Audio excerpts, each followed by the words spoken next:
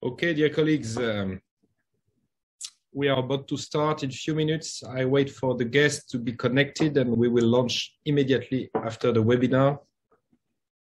I think we are almost reaching 70 people connected. I wait for a few more guests.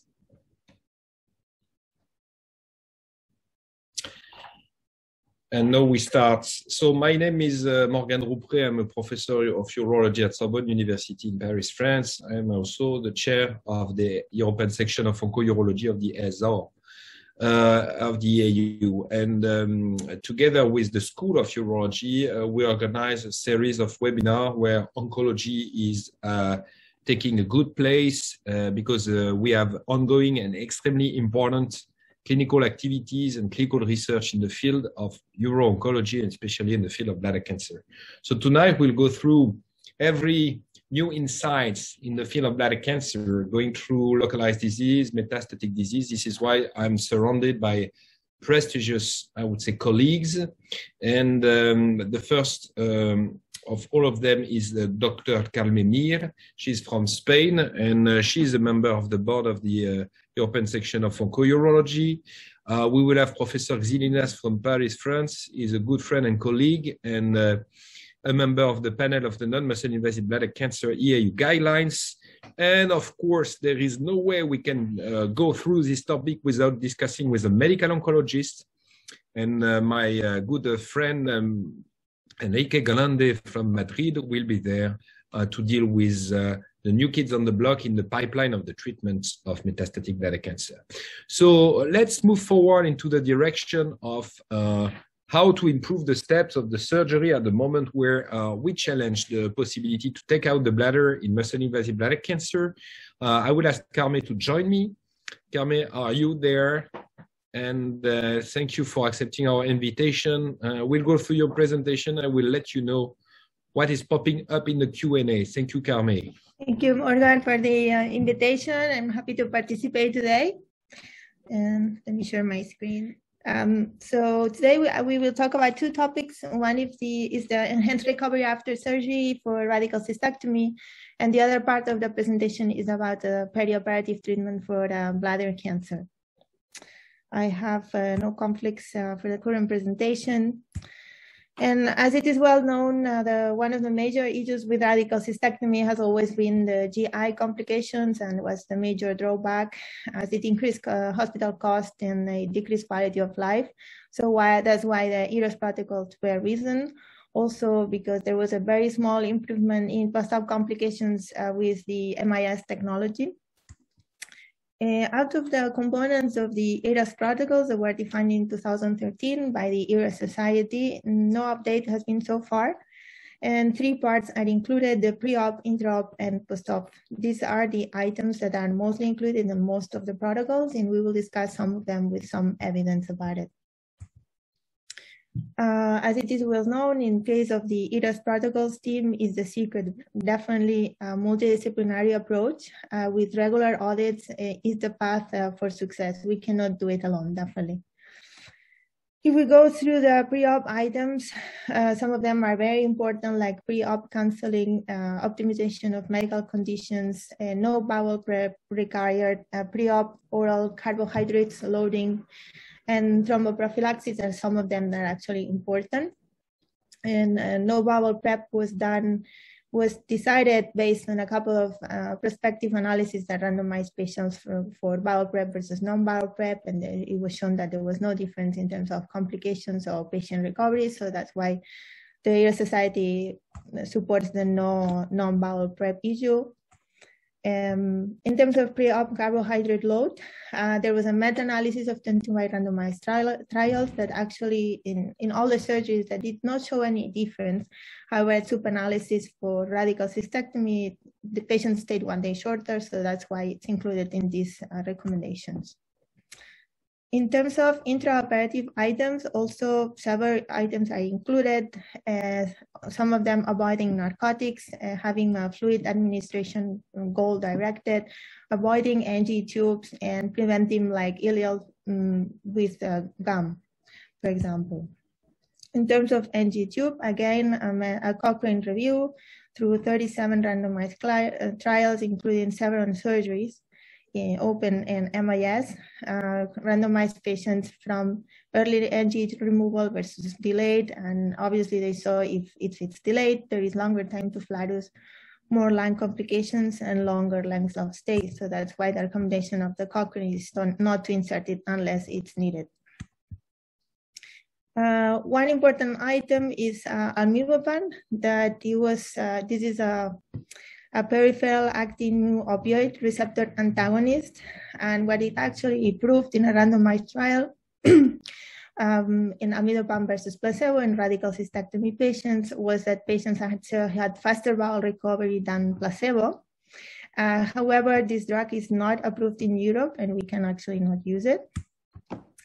In the US, there have been some assessments about cost effectiveness of this drug in terms of how much it costs. Yes, it is $100 a day, starting the day of surgery, and then once daily during stay. And they proved that actually in their system, it decreases the shorten of stay and decreases the readmission rates. So it actually provides an increase in cost.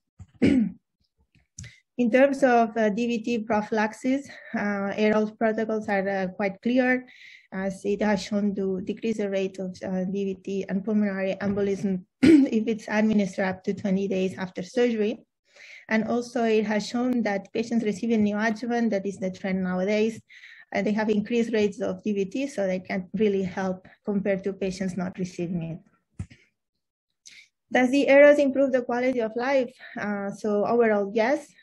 This is a measure with EORTC quality of life questionnaires. It has shown that patients score better emotionally and physically function. They suffer less problems with wound healing, with fever, thrombosis, and other issues. So it does provide an advantage.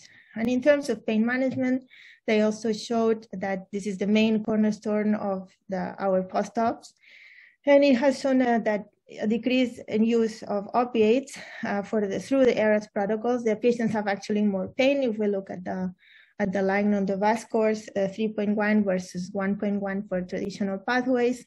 And they have, however, they have a shorter recovery to bowel function, 22 versus 7.3. So it actually provides an advantage. If we look through some more recent data, there was a couple of years ago, randomized systematic review and the individual patient meta-analysis that took all the protocols that were assessed and actually showed that we put them together, EROS protocols reduce length of stay and complication rates. So from the EROS protocols, what you have to remember, basically the GI complications are the main cornerstone, that they are safe and they're applicable in radical cystectomy. They shorten lengths of stay. They become a faster return to bowel function, fewer complications with some cost savings. And obviously, multidisciplinary team approach is the key. Now I'm going to move forward to the next section of the talk that implies the perioperative therapy trials. I divided the talk in 3 parts, neoadjuvant trials, adjuvant trials, and bladder sparing trials. And this will give us an idea also what my next colleague will talk about.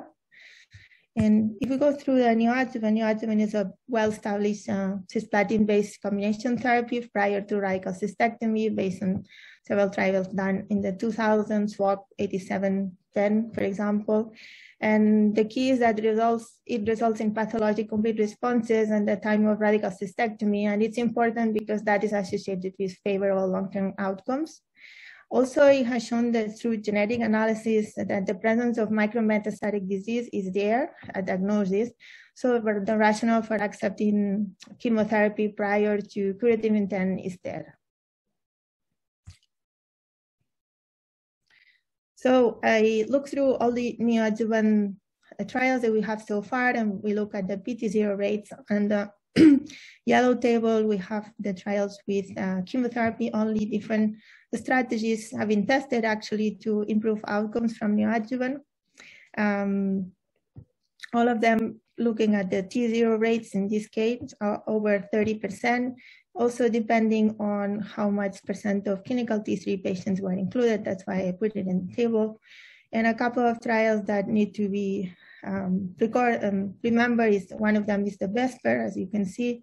That is the dose dense MBAG that actually showed better local responses at the price of increased side effects. And as we can see, the rates are around 30%. Coxon is the other trial I have to remember. Coxon based basically an algorithm that predicts sensitivity to cancer cells. I was trying to prove which best chemotherapy would be for each patient, however, it didn't show any differences. So on the right, we can see the trials with intensification, what I would call.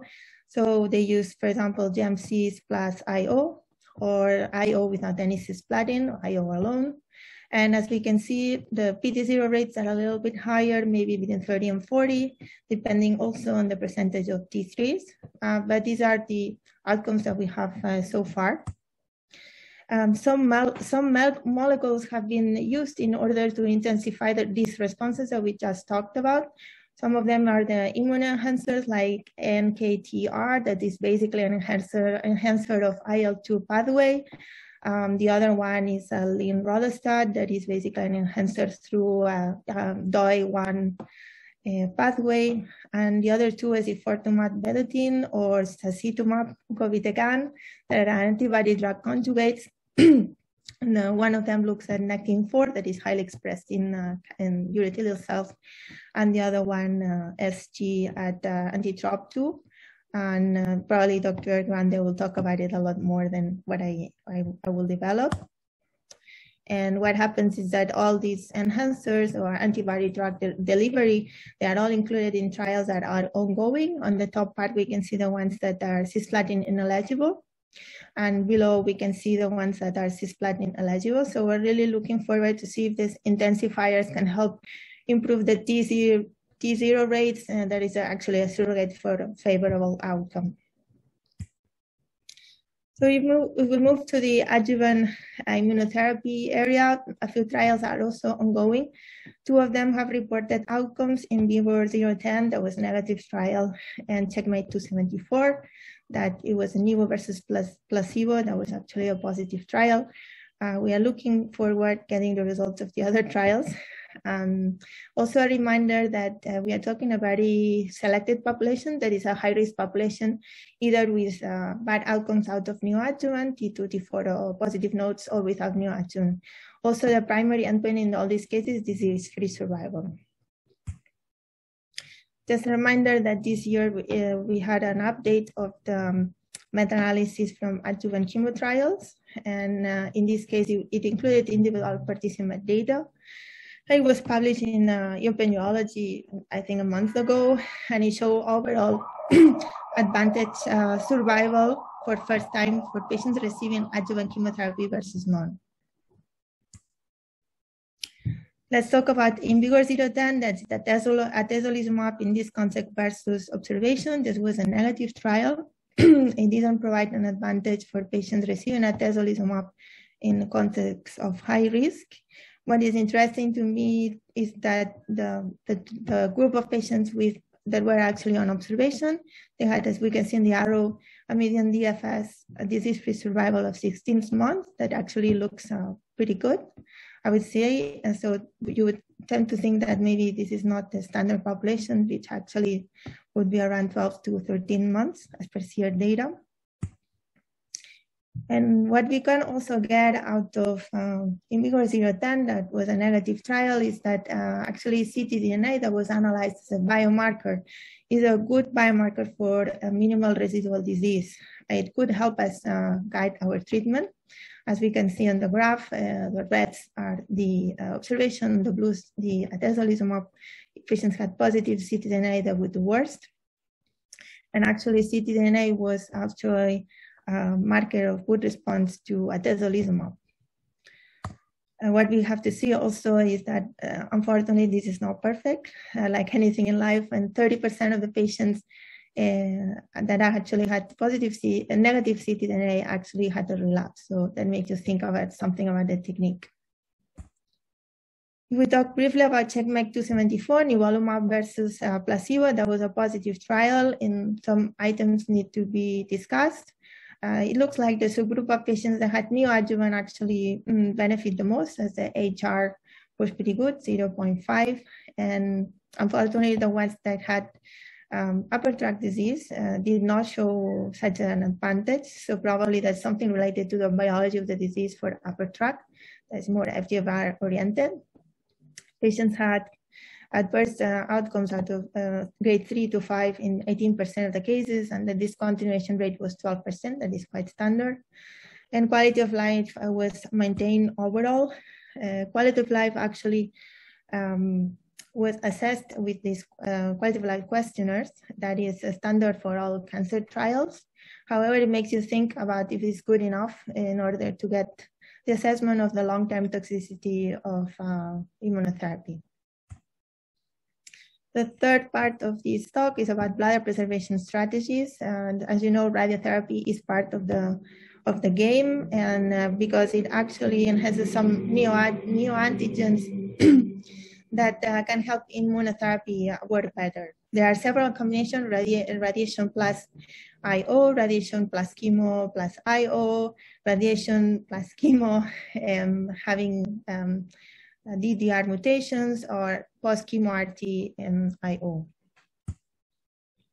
What do we have so far in terms of bladder preservation strategies? There are 3 trials that are phase 2 and with small number of patients, mostly T2. And looking at bladder intact disease-free survival is an intermediate primary endpoint. They are pretty good, around 80% for all of them. And the CR rates, as you can see, the complete responses are a little bit different in terms of definition. So comparing between them is a little complicated sometimes, but they are pretty high. We'll have to see the long-term results of that. There is an interesting trial that is ongoing, and that last year published interim results at 1 year. This is a phase 2, 77 patients included with 1 TURBT, showing the muscle invasive, 3 cycles of accelerated MBAC, and a second TURBT. If the patients were to have no disease, they could enter the pathway of active surveillance. That it was actually in 40% of the population. And 76% of the patients that actually had the T0, they had the DDR mutation. That is for good prognosis. But however, so far the results have shown that patients in active surveillance, 50% of them actually had some kind of recurrence. So we'll have to see the next year results if anything has changed. In terms of bladder preservation, we are looking forward to trials that would actually define the role of IO in trimodal therapy. One with atezolizumab, the other one with pembro, and also looking at this concept of bladder intact disease-free survival at 1 year. So the take-home message for today is that multidisciplinarity management is essential in any perioperative care, either for surgery or for chemotherapy. Neoadjuvant chemo IO approaches with intensification is a work in progress. We still don't know what would be the best approach. Adjuvant has shown to improve actually disease-free survival, maintaining quality of life for this subgroup of patients, and neoadjuvant seems to benefit the most. And bladder preservation strategies are well established, they are equivalent, and again, the best combination is still under development. Biomarkers in this case are very needed and it will help a lot in decision making. Thank you very much. Thank you, Carme. It's a very good presentation. Can you hear me correctly? Yeah, okay. So I'm just checking from the guest, and we started the presentation with only 60 or 70 guests, and we are more than 120 now. So obviously, your presentation was very well attended. Just in terms of one short question before we move to the next presentation, and we'll keep the remnant question for the end of this session. What is in your mind? And it's coming from Evangelos Xylinas. You have the checkmate 274, which is positive on DFS, while mVigor is negative. Do you think that placebo or surveillance are good control arms, or adjuvant chemotherapy should be the comparator? Yeah, probably that's very controversial, no, because of how the results are. But as I said, it looks like the pool of patients that were included were actually quite different, because if you look at the Checkmate 274, the control arm was, the placebo arm, sorry, in this case, was 10 months instead of 16. So it's probably a different population. That's why you are seeing the difference there. Which would be the best comparator would be hard to establish, probably. Okay, agree with you, and thank you for from Evangelos for raising the point. And without transition, I will ask him to step in. Thank you, Carme. We'll see you at the end of the session. Evangelos, can you hear me correctly? Yes. Yes, good. Can you show us your face? Perfect. Good to have you on board, Evangelos. We are very proud to have you as a lecturer tonight about urine biomarker. Not an easy topic because we sit at many events, but maybe there are some pragmatic messages that can be sent to the clinicians. We are listening to you. Sure. Thanks a lot, Morgan. Thanks a lot for the kind invitation to talk about urine biomarkers, which is quite a hot topic the last 2 years. Not as hot as immune checkpoint inhibitors, but still. So these are my conflicts of interest. I would like to talk about the unmet need, especially in the surveillance regimen of NMIBC, and then talk about the old urinary and commercially available markers, and then talk about 3 promising and innovative markers that have shown interesting results and are still awaiting clinical pertinence in terms of bladder cancer and in order to come to the market in Europe. So the unmet need can be split in the economical burden and also the patient burden based on the current surveillance protocols. So as you may know, bladder cancer is the most expensive cancer to manage. And this has been very nicely shown in a cross-European Union study by Lea et al. In European Urology 6 years ago. And this is mainly due to our follow-up regimens based on cystoscopy and urinary cytology, which is the standard of care, of course, recommended from American and also European EU guidelines for all type of NMIBC, low risk, intermediate, and high risk. Of course, this cost depends on the frequency of the performance of the examinations. And of course, a low-risk patient, as you can see here in an American study, cost approximately during the course of a follow-up $52,000 in terms of direct costs, while of course a high-risk patient, due to the frequency of cystoscopies, which is higher, and of urine cytologies, costs more than $300,000 over the course of a 5 years follow-up. So you can see that these costs are really important.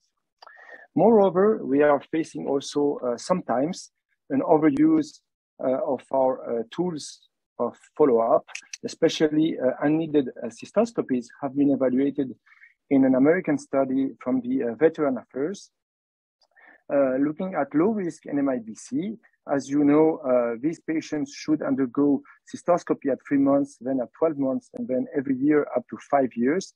And you can see from this study that there was an overuse of cystoscopies in 75% of patients, meaning that this costs a lot to the society, to the patients, and it's also a burden in terms of organization for our practices. If we look at the patient burden, from a physician's perspective, we can say that cystoscopy is a non-invasive and quite easy to perform a procedure. And what about the patients? We can assume that there is a substantial discomfort and sometimes anxiety. And I would say that anxiety is more based on the potential result of the cystoscopy examination than from the exam. But we all know some patients that do experience anxiety due to the examination. And there were 2 studies, 2 surveys evaluating the patient's burden in terms of cystoscopy use during NMIBC surveillance. But you can see here that patients, they are okay with performing cystoscopy if it is the best tool to perform the surveillance of their disease. However, if they had a urine test, non-invasive urine test, but could replace cystoscopy with good results in terms of sensitivity, 90–95%, then they would be okay to switch from cystoscopy to a urine test. So what are these urine tests? Of course, you know the urinary cytology we all use in daily practice, non-invasive method. We are inspecting exfoliated urothelial cells for morphological features of malignancy. And of course, the interpretation relies on the experience of the pathologist and the dedication to uropathology, to uropathologists. And there was a difficulty in standardization that has improved due to the Paris classification that came to our practices 6 years ago. Of course, cytology, the specificity of cytology is very high. Sensitivity is limited, and especially in low-grade tumors, because the morphology is quite the same with normal urothelial cells, and that's why the sensitivity is limited from urine cytology. The other old-fashioned urinary commercially available markers, I selected these two protein-based urine markers, NMP22 and BTA, which were very famous, I would say, 10–15 years ago. Both are trying to find proteins in the urine sediments. And you can see that surveillance and sensitivity and specificity are quite average, basically around 70% for sensitivity and 80–90% for specificity. And so the performance was questioned of these protein tests. We have also FISH test and also immunofluorescence assays that have been developed, I would say, 15 years ago. These are not used right now because the balance between the efficacy of these tests and the cost that is associated with their use is not in favor of the prescription of these tools. And you can see that Eurovision was quite a performant, I would say, test with good sensitivity and very good specificity in the surveillance regimens. So what are the new kids on the block, as Morgan could say? ADX Bladder, which is an ELISA test detecting mini chromosome maintenance protein, number 5. They are highly expressed in malignant cells, and they are low or absent in healthy urothelial cells. So they are quite interesting. You can see here the sensitivity and specificity results from the 3 prospective studies. We'll focus on the study from Morgan Rouprêt, published 2 years ago in the Journal of Urology, looking at 1,400 NMIBC patients in a prospective manner. And the sensitivity was 45% of the test. But what was interesting was the negative predictive value, which was 93% in all comers, and especially the ability to rule out the presence of non-PTA low grade, so basically intermediate or high grade disease, was 99%. So very interesting results in terms of efficacy.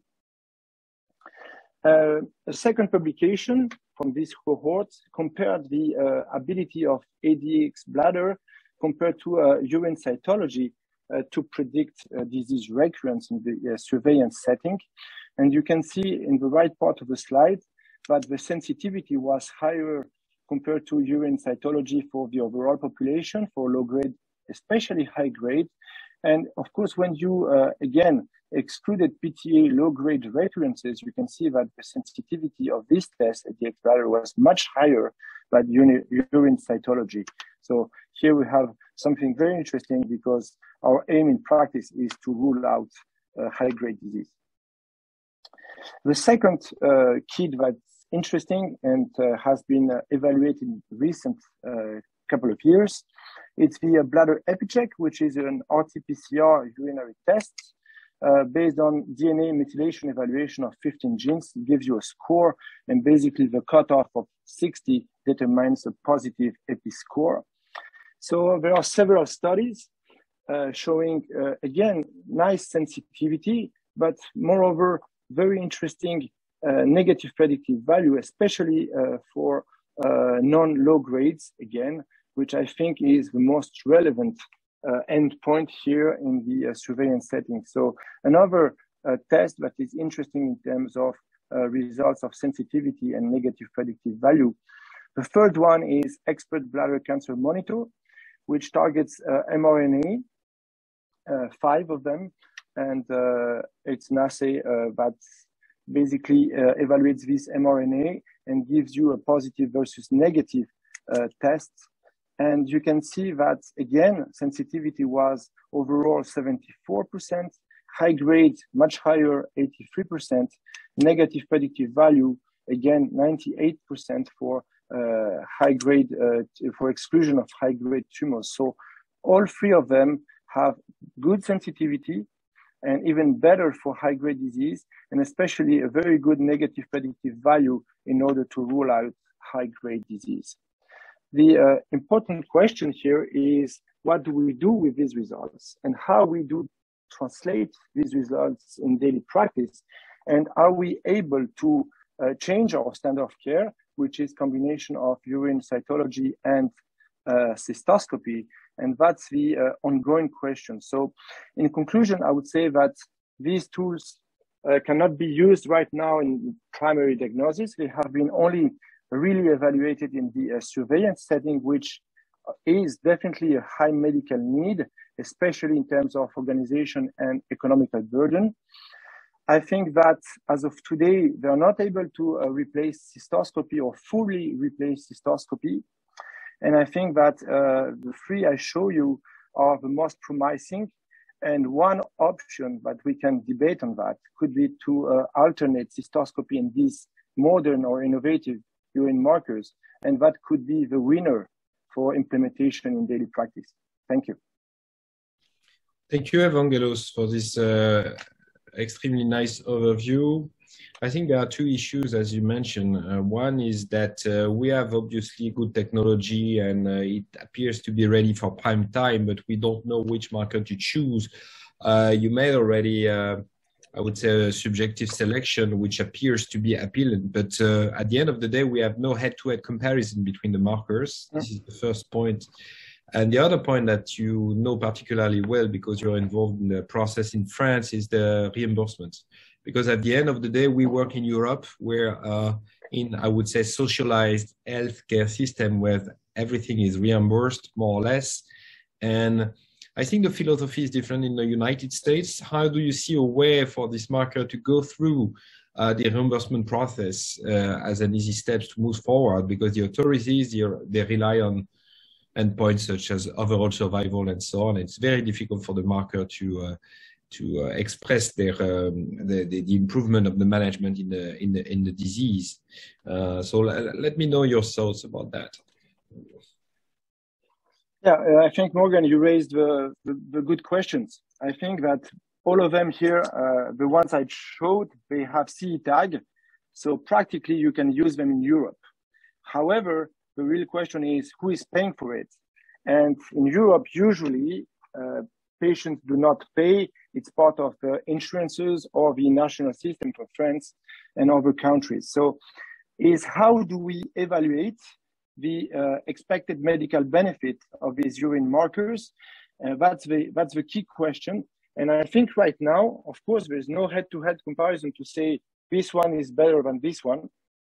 All of them have nice results in terms of test results, but they have not shown that they change the organizational or the standard of care pathway of surveillance of our patients. So I think the next step is to evaluate in prospective trials whether they can change the standard of care of urine cytology and cystoscopy. And I think that it's very complicated in terms of economical evaluation to compare only to replace fully cystoscopy, for example. And that's why I think alternate these markers in order to decrease the number of cystoscopies could be a good combination of treatment and evaluation. And that could grant market access to these new urinary markers. Okay, extremely clear, crystal clear. We get the message. We'll move on to Enrique, and we keep you in the loop for the questions at the end of the session. So Enrique, are you online? Yes, I'm here. Good. Enrique is so involved in so many sessions with urologists that he became a urologist, to be extremely honest. But he's still an excellent medical oncologist. We went through different, I would say, topics, localized disease, where it's time for cystectomy, non-muscle invasive bladder cancer, but where there is I would say, the most active research and new drugs on the market and maybe new drugs in the pipeline is probably the metastatic disease. It was more or less an orphan disease we had to deal with for the last 40 years, and things are changing now, and Enrique is here to let us know what we can expect for the future. So Enrique, thank you so much for accepting our invitation, and we are listening to you. Thank you so much, Morgan, for this kind invitation. I'm delighted to be here with all of you. Well, my task today is to talk about the new options, the new alternatives that we have to treat our patients with metastatic urothelial carcinoma. And this is a field that is dramatically changing, or has dramatically changed in the last, I would say, couple of years. We have very good options, very good new options. These are my disclosures. And this is the current picture that we have. Well, since the 80s, we used to treat our patients with cisplatin or carboplatin-based chemotherapy. And since, well, 2005, 2006, something like that, we had taxanes and we had beenflunin to treat our patients when our patients were failing to platinum-based strategies. From then, there was a desert. And now take a look at how many different subsequent lines of treatment we are supposed to have the opportunity to offer to our patients. And I say we are supposed because it is depending from country to country to the reimbursement and access to these new medications, and not only the medications, to these new molecularly selected patients that we have in the clinic. So do you think that these new lines of treatment are translated into a longer and better overall survival? Definitely, yes.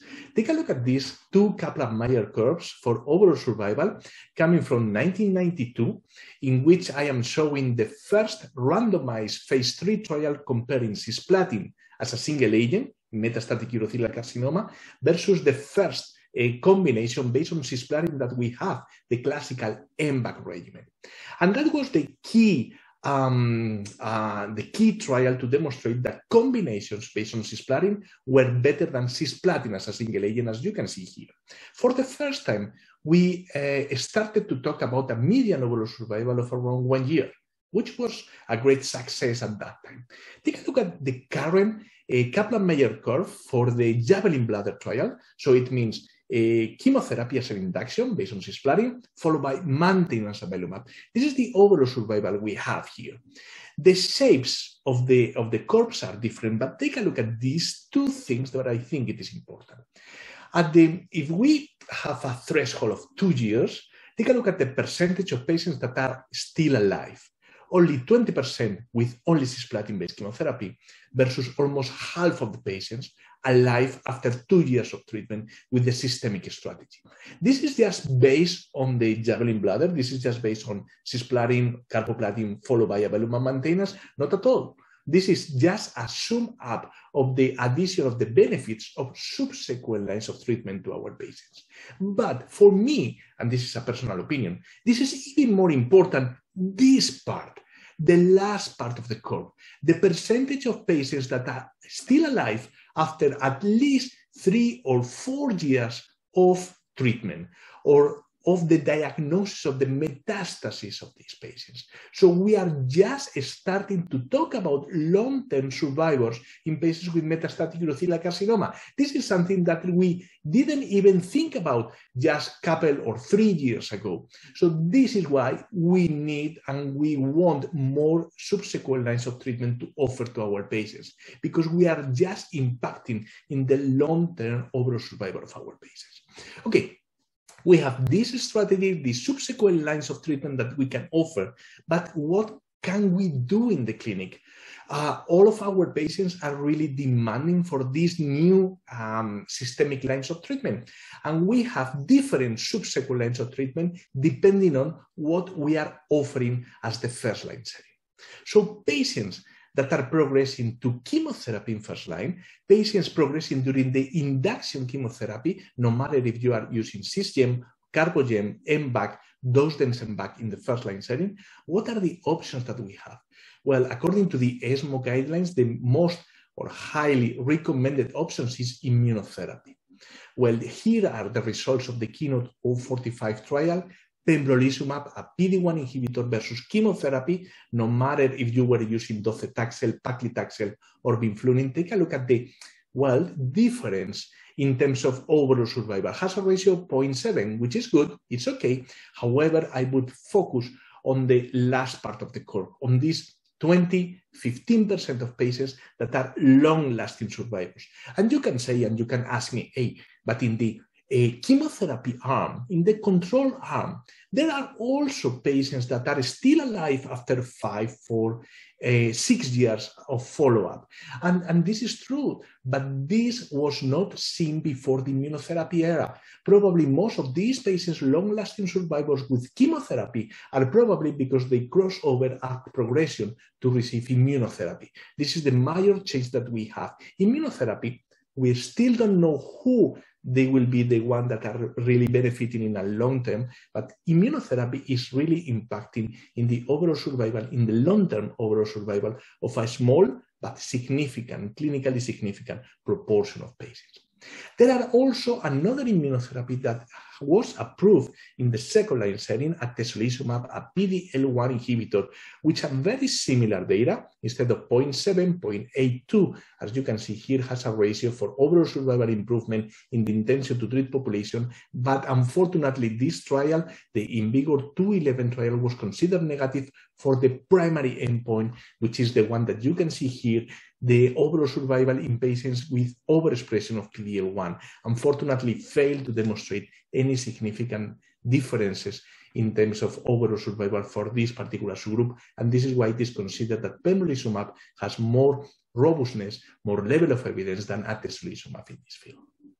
Okay, we are now considering that chemotherapy based on cisplatin followed by avelumab maintenance is the current first-line approach that we should offer to our patients with metastatic urothelial carcinoma.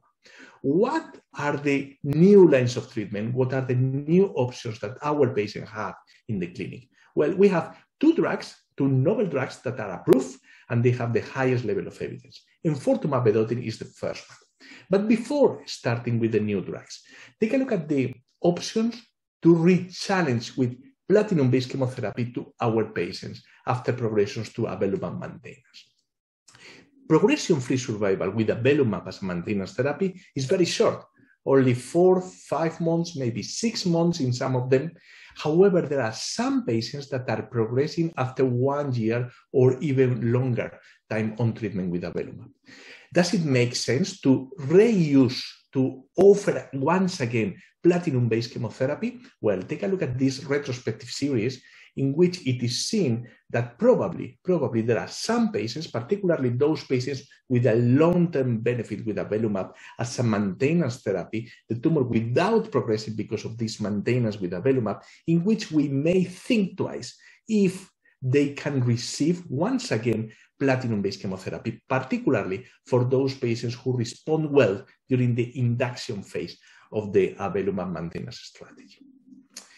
Antibody-drug conjugates. For all of you that may be not well related with this kind of new technology that we have, antibody-drug conjugates are very easy to understand. They are monoclonal antibodies with two hands. In one hand, they are binding to the tumor. And in the other hand, they are binding, or they are bringing on the hand, they are bringing a chemotherapy. So the antibody is binding to the tumor and putting together the chemotherapy, introducing the chemotherapy inside the tumor cell. We have two drugs approved by FDA, only one by the European Medicine Agency, enfortumab vedotin, which is binding to Nectin-4, which is almost expressed in every tumor with urothelial carcinoma features. Sacituzumab govitecan is binding to TROP2. TROP2 is more selected in this case. Well, we can say that enfortumab vedotin is linked to chemotherapy, which is a kind of taxane, while sacituzumab govitecan is linked to a chemotherapy, which is a kind of irinotecan. So two types of different binding points to the tumor, two types of different chemotherapy to be delivered on the tumor. The most advanced ones is enfortumab vedotin. So enfortumab vedotin is binding the tumor because this is binding to Nectin-4. It is internalized and degraded inside the tumor cells, and inside the tumor cells, this is releasing the taxane, inducing the tumor cell. This is the design of the EV301 trial, the phase 3 trial that gave the approval to enfortumab vedotin in patients with metastatic urothelial carcinoma who have already progressed to platinum-based chemotherapy and immunotherapy, most of them. As you can see here, enfortumab vedotin was compared with standard chemotherapy, docetaxel, paclitaxel, or vinflunin, and the primary endpoint of this trial was overall survival. In terms of response, and this is very good, because enfortumab vedotin is inducing a confirmed RECIST radiological response in 40% of the patients in the third-line setting. So clinically, enfortumab vedotin is making that people that were resistant to platinum-based chemotherapy and immunotherapy are rescued by these kind of agents. Take a look at the magnitude in the benefit of response rate and the magnitude of benefit in progression-free survival. And in addition to that, and the main reason because enfortumab vedotin was approved here, was the clear impact, clinical and statistically significant, in overall survival. Median overall survival for chemotherapy around 9 months versus almost 13 months with enfortumab vedotin has a ratio 0.7 statistically significant. However, we have a concern here, and the concern is the toxicity. Skin rash, hyperglycemia, peripheral neuropathy are the major 3 toxicities that we should consider before offering enfortumab vedotin to our patients. The second antibody drug conjugate, already approved by FDA, not yet by EMA, is the sacituzumab govitecan. And in the TROPHY-01 trial, you can see that the response rate is around 27%, which seems to be a little bit lower than enfortumab vedotin. Of course, we cannot do direct this is not fair to do direct head-to-head comparison in between different trials, but 27% of responses. The good thing is that maybe we may have a biomarker, at least a negative biomarker. Those patients, depending on the expression of TROP2, so particularly those patients without such a good expression of TROP2 in the tumor microenvironment, maybe are not benefiting in the same way than other tumors from sacituzumab govitecan. Don't forget that TROP2 is where the monoclonal antibody is binding to the tumor microenvironment. So maybe the expression of TROP2 could be conditioning for the activity of sacituzumab govitecan. This is the design of the TROPICS-04 trial, which is still recruiting patients, comparing sacituzumab govitecan versus chemotherapy, once again docetaxel, paclitaxel, or vinflunin, in patients who have already progressed to platinum-based chemotherapy, immunotherapy, and they can also have received enfortumab vedotin, the other antibody drug conjugates. So probably the design of the TROPICS-04 trial will position sacituzumab govitecan as a 4th line of treatment of patients with metastatic urothelial carcinoma. Think twice about that. Just 2 years ago, we have only 2 lines of treatment. Today, we have at least 5 different lines of treatment to offer to our patients. The last drug that I want to talk about is the novel FGFR, the fibroblast growth factor receptor inhibitor erdafitinib. And this is the personalized medicine, tailoring medicine adjusted to the field of metastatic urothelial carcinoma. We think that in between 8 to 30% of patients with metastatic urothelial carcinoma are harboring molecular alterations affecting to the FGFR3 gene, which can be mutations and also fusions of this gene. We have different FGFR inhibitors under development. The only one approved by the FDA, not yet by the European Medicine Agency, is the last one you can see on your right, erdafitinib, which was approved based on a phase 2 trial, single arm, so not a randomized trial, in which erdafitinib was offering for a 40% of response rate with a median progression-free survival of 5.5 months. Well, optimistic guys like Morgan Rouprêt may think that this is a good option for patients.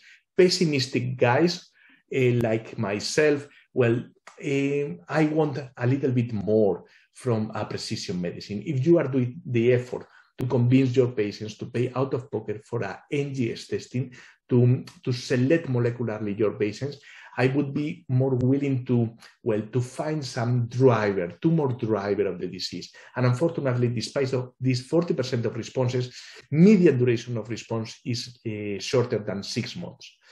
So, well, I think we should demand for more things about it. What are we doing in patients with FGFR3 positive tumors? Are we offering for a antibody drug conjugate like enfortumab vedotin, or are we offering for erdafitinib? Well, retrospective data are showing that the activity of enfortumab vedotin is exactly the same regardless the presence of mutations in FGFR3. If you have a patient like this with pleural effusion, liver metastasis, and heavy bulky disease in the primary tumor progressing to platinum and immunotherapy, I think what you want in these patients is to have a rapid and good response rate. And both strategies, enfortumab vedotin and erdafitinib, are offering for 40% of responses in less than 2 months. So let's see in the future if one strategy is better than the other. Take a look at the magnitude of the benefit, depending on the presence or not of FGFR3 mutations that you have with with enfortumab vedotin here. And finally, and this is an issue that we have, more and more patients are treated in daily practice with single-agent immuno-oncology approach in the first-line setting. Remember, the most robustness behind the use of platinum-based chemotherapy followed by avelumab maintenance is recommended by level 1A.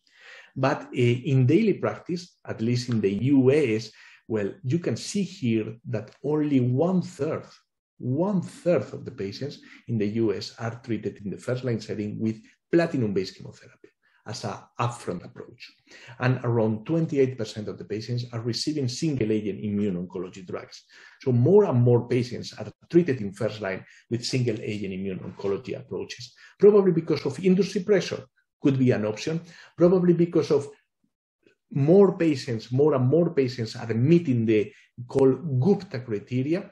Gupta criteria are these criteria that you can see listed here, and they are helping us to identify in daily practice which are the patients not good candidates and fit to receive any platinum-based chemotherapy, even carboplatin. They are not eligible even for carboplatin.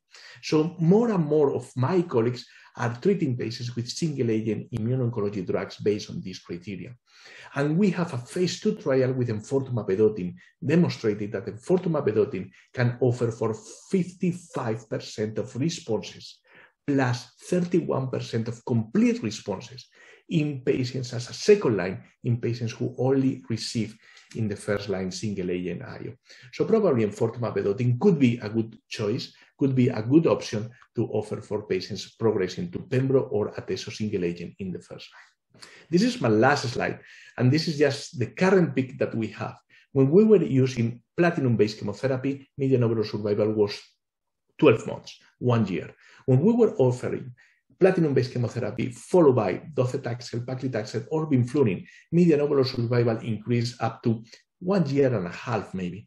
Now, with the current options that we have, now with the use of immunotherapy with antibody drug conjugates, FGFR inhibitors, probably this survival is longer than 24 months as a median. But don't forget this last part of the curve, this tail of the curve, in which we are starting to talk about long-term survivors in metastatic urothelial carcinoma. Thank you so much to all of you for your attention. Thank you. Thank you, Enrique. Can you hear me? Yes. Yeah, I'm trying to show my camera, but I have no control over it. Anyway, we don't care about my face. So the question is, you mentioned that we are entering a new era in the field of bladder cancer, especially with molecular medicine, and I would agree with you that it appears to be important. There are a few patients that are metastatic from the beginning, and some of them are evolving from the early stages of the disease to the metastatic phase. There is a high tumor burden in that mutational burden in that tumor. do you believe that when it comes to identification of behavior and existence of FGFR mutation, we can rely on the transurethral bladder samples that were removed endoscopically a few months or years ago before we treat the metastatic disease, or would you advocate to go to the biopsy of the new, I would say, lesions? What is your philosophy around that? That's a wonderful question, Morgan. As far as the bladder cancer, the urothelial carcinoma is a very heterogeneous tumor, probably nothing to do the primary tumor in terms of the molecular testing that we have or the molecular alterations that we have in the primary tumor are really evolving in time and nothing to do with the metastasis that we have. In the primary tumor, probably we have up to 30 or even higher percentage of patients with molecular alterations affecting to FGFR. However, in the metastasis, when we do the NGS testing of the metastasis, unfortunately, less than 11%, from 30 to less than 11% of the patients are harboring this molecular alteration. That means that the tumor is evolving, and that means that we need to think twice. We need to try to rebiopsy all our patients if feasible in the clinic. Okay, perfect. I think my camera is not under my control, but I would be happy to share my face and ask also, okay, no, I can ask also Evangelos and Calme to come back for this last few minutes that we have to share together. We have reunited more than 120 people tonight, so I think it's quite good numbers. Evangelos, Carme, or Enrique, any question on the parts that has been presented by Enrique, because we have the opportunity, we as urologists, to exchange with him tonight? I think there was a question. I have a question. Yeah. Evangelos, go ahead.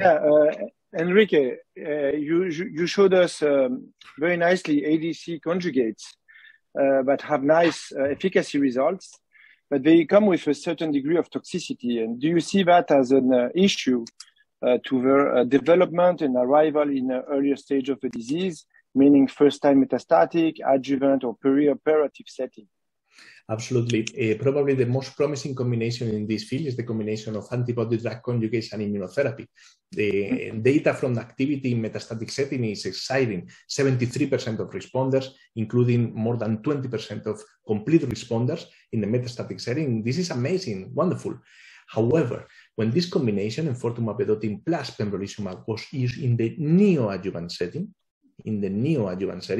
there was a cohort of only 22 patients, and in the neoadjuvant setting, so patients that are potentially curable there were 3 deaths in these 22 patients treated. Yeah.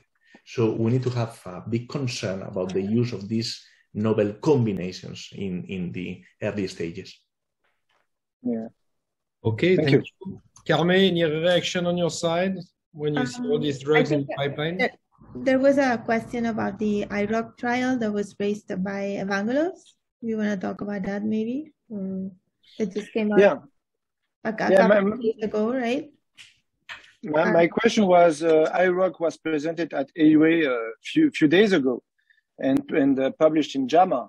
And my question is, do we have now, with this latest trial, enough evidence to say that in terms of guidelines, in terms of daily practice, the evidence is there to support radical cystectomy, robotic-assisted radical cystectomy with intracorporeal diversion? That was my question, and because that could impact the outcomes outside of ERAS. Right. Unfortunately, I think the results were not, so they are statistically significant in terms of their data analysis, but is that clinically meaningful because it's only 2 days difference in terms of readmission within 90 days. So that questions actually if this is something that may change. And also there is no cost analysis for so far what is presented. So that also raises the concern. So I don't think so far we change the paradigm for ERAS and what I mentioned. Okay, we have one question from the Q&A. Are there any trials for bladder sparing approach that omit radiotherapy? By that, I think that he wants to mean a complete microscopically endoscopic surgery with only subsequent systemic treatment without going through the radiation step. Are you aware of that? I'm aware of ongoing discussion around the possibility to do that. But I'm not aware of any trial recruiting into that direction. There was one in France actually led by Motet, if I remember correctly, Evangelos. There was one phase 2 trial, and there is one ongoing. The name is Sunrise 2, but it's randomizing chemoradiation versus modern bladder sparing approach with immune checkpoint inhibitor targeting PD-1 plus TAR-200, which is a medical device diffusing gemcitabine intravesically over 3 weeks. But there is no clinical trial running where you are sure to have a bladder sparing approach without radiation therapy. You are randomized in that one. Perfect. Every good things comes to an end, and I think that we kept the timeline. It's extremely important.